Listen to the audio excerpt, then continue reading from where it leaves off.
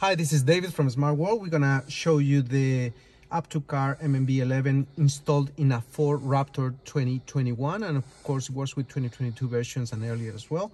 This device is gonna let you stream movies from Netflix, YouTube. You can add more apps from Google Play Store, and also wireless CarPlay, wireless Android Auto.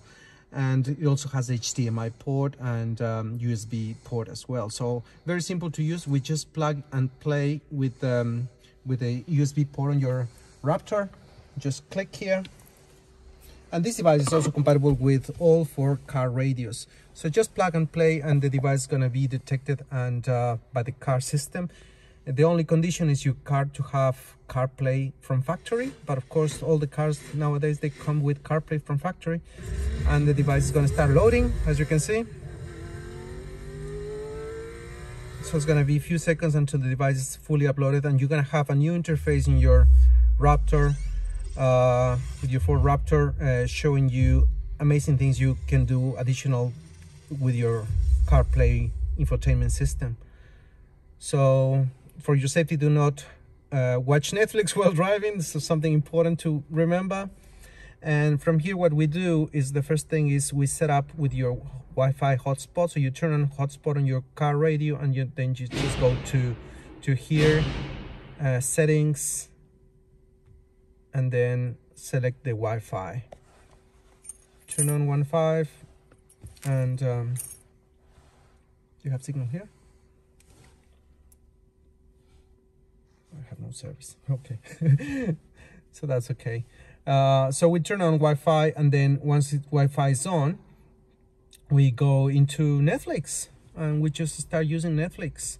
I'm not sure if Netflix is gonna run because we are in a garage, but yeah, it's coming up now.